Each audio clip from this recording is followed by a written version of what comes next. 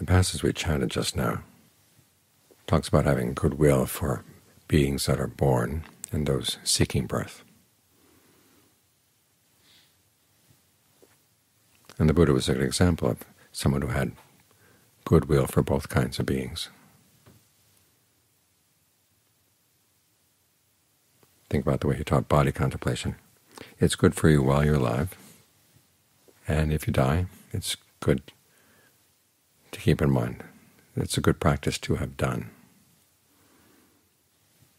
While you're alive, it's good for dealing with lust, for dealing with any kind of pride around your body.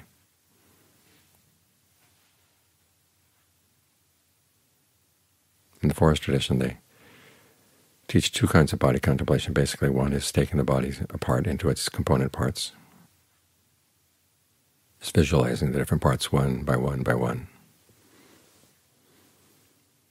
Although they also recommend that you remember that the body, as you take it apart like this, is not made out of neat organs that you would see in an anatomical diagram. Everything is all covered with blood.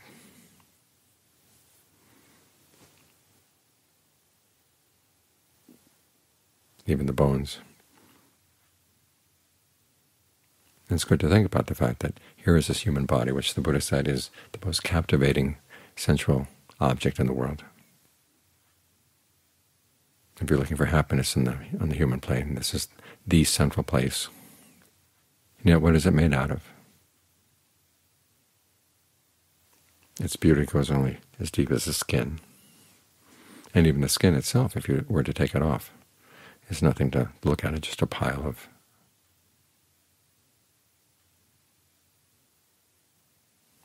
skin. And yet people are so infatuated with this.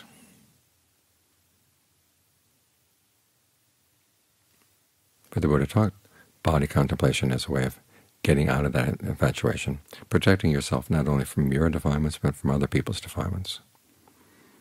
There are a lot of defilements that are built around your possessiveness around the body, your identification with the body, the idea that it's beautiful, the idea that it's better than other people's bodies.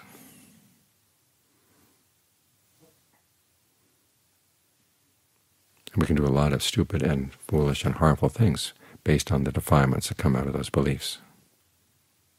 At the same time, if you're attached to how you look, there's always the question, do you still look good? It may become an easy mark for other people. You want to look good in their eyes, and other people have designs on you. Think of that case of the nun going through the forest. A libertine comes up and talks to her about how lovely she is. He invites her to leave her life as a nun.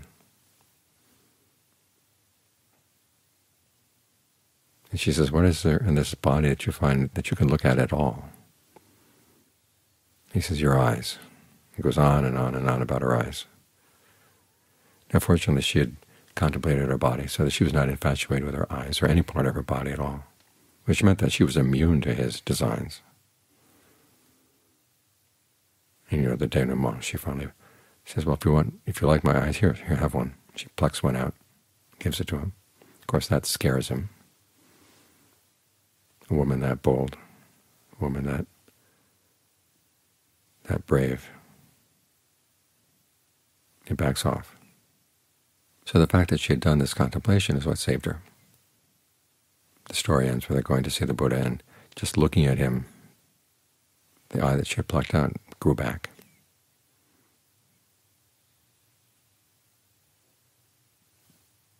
Symbolic, of course, of the fact that her inner eyes were very clear. And because they were clear about the nature of the body, that's what saved her. The other contemplation that's popular in the forest tradition is of imagining your body as it decomposes. And John Fuang would often have students who, as they were meditating, would get a vision of themselves sitting in front of themselves. He'd say, okay, imagine it 1 year from now, 2 years, 3, 4, 5, 10, 20, 30. As you decay. And And then when it dies, then one day after it's dead, 2 days, 3, 4, 5, as it swells up, gets livid, breaks open, and then dries up. There's nothing left but bones. They would have them burn the bones. There's nothing but dust. And then you'd have them go from the dust back through the bones, through the various stages of decomposition, back to the body as it is in the present moment. Remind yourself that this is the fate of this body you're sitting in right now. That's what it's going to become.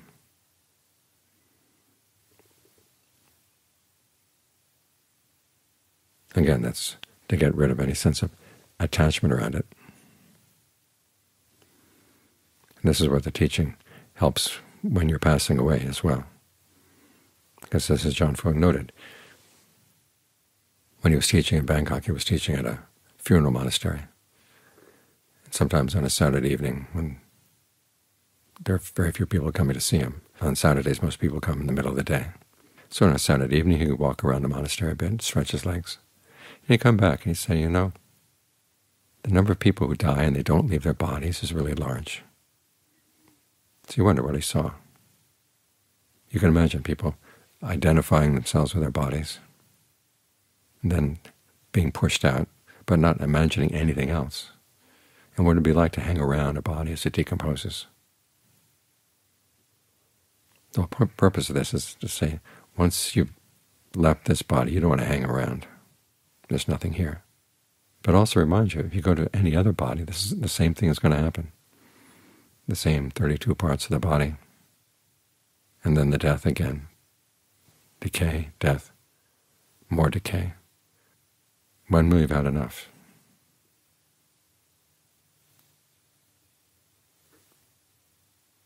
You should come back to the human realm. As I said, this is the most riveting central object in the human realm, the one that the most fantasizing goes on around. And yet look at it. This is all you get. The parts that you like are right next to the parts that are disgusting.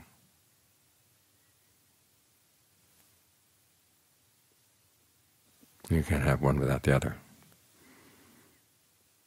So why take either? The purpose of this contemplation is to lift your sights, to say there must be a better way of finding happiness.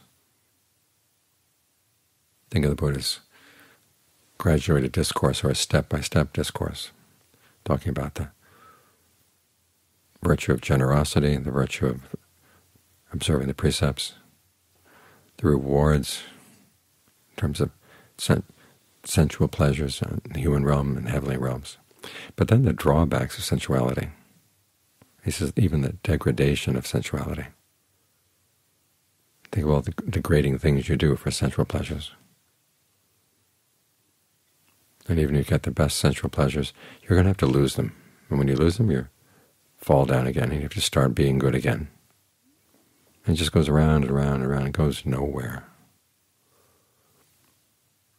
And what's the allure? Your perceptions of beauty around the body. Because the body is not the problem, it's your perceptions. You want to perceive it as beautiful. And this is the way we deal with sensual pleasures of all kinds. The real pleasure is in the embroidery, the fabrication around it, our thoughts of the kind of sensual pleasures we like or the sensual pleasures we've had. It's the free play of our imagination that keeps pulling us back. Because in that free play you can lie to yourself, and the mind likes to lie to itself. Because after all, what are the actual objects of sensual pleasure? They all have their drawbacks. But the mental image you can create around them, you can erase the drawbacks. You have all the fun you want. But it keeps pulling you back to these same old things, the same old disappointments. So here again we see the Buddha's compassion and goodwill for us in setting these teachings out.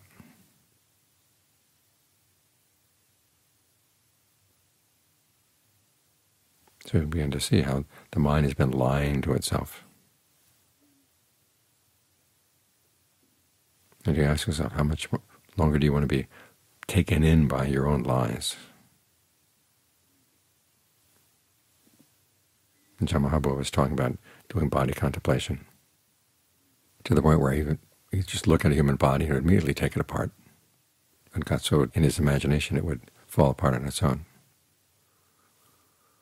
He began to wonder, was he done with sensual desire?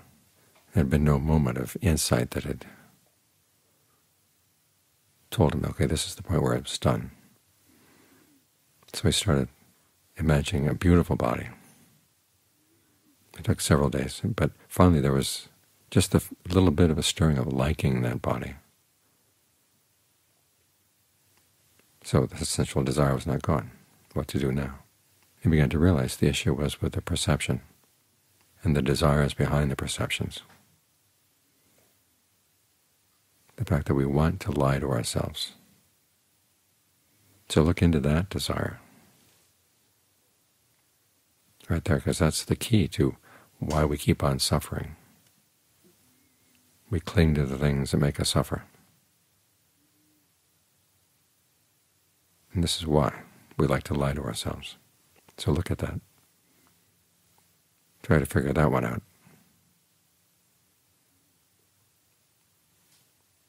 And you have gone far in unlocking a lot of the secrets of the mind, the secrets of its ignorance and its craving. That's what the Buddha tells us.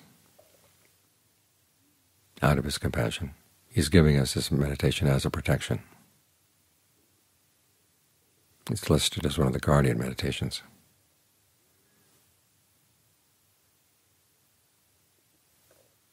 So it's up to us, though, to actually do the meditation to get that protection.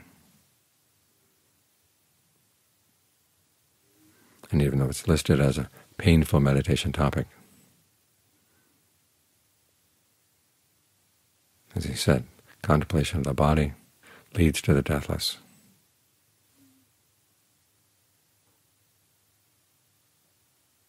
So look into it to see how that's so.